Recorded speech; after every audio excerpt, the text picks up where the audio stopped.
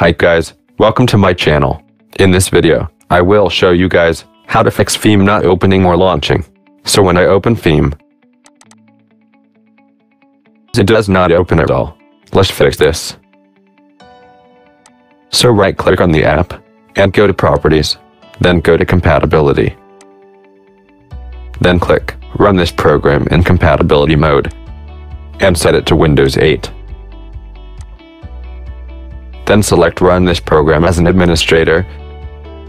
Next click on Register this program on Restart. Now click Apply. OK. Now open Feem.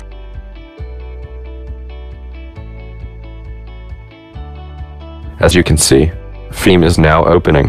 If this does not work, restart your PC. That's it. Thank you for watching guys. Please like and share this video. And feel free to leave a comment.